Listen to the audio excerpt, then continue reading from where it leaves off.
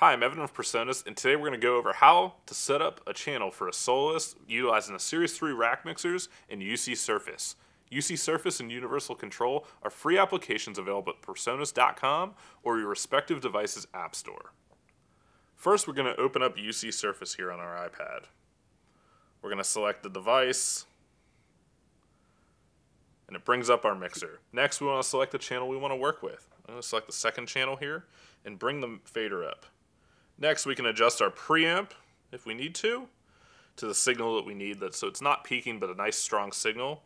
And after that, we want to identify if the instrument needs phantom power, if we're using a condenser microphone or something that requires that. Next, we want to identify the musical range of the instrument, so what the frequency range of that instrument's notes will be. We want to set the high-pass filter a little bit below what the lowest sounding note on that instrument would be. This allows us to cut out frequencies that we don't really need and help get a little bit clearer signal out of everything and help clear up some of the mud in the mix. Next, we want to go to our equalizer, turn it on, and then we can dial in other frequencies to make the instrument really how we want it to be represented in the mix.